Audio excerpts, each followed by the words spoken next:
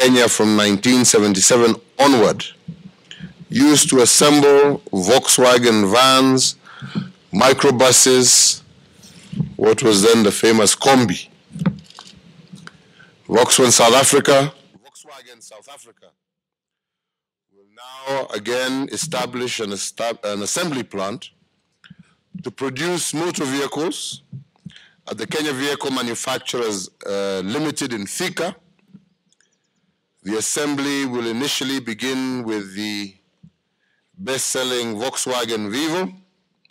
They will then expand into a fully fledged assembly operation, producing a range of vehicle makes.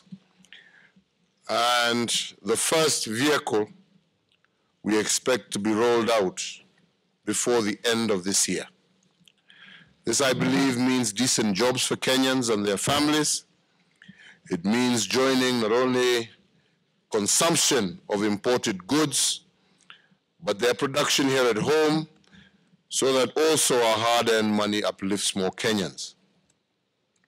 I believe that this is a milestone, and my administration continues to be determined to push to grow the manufacturing base and transform Kenya into an industrialized nation, and we are in the early stages of that.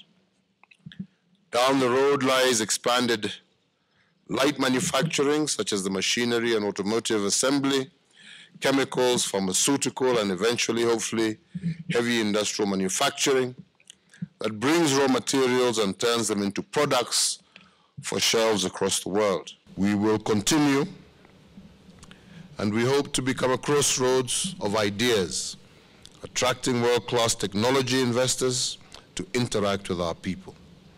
It is here that world-class renewable energy investment is being made, reflecting our national desire for economic growth that is also environmentally sustainable.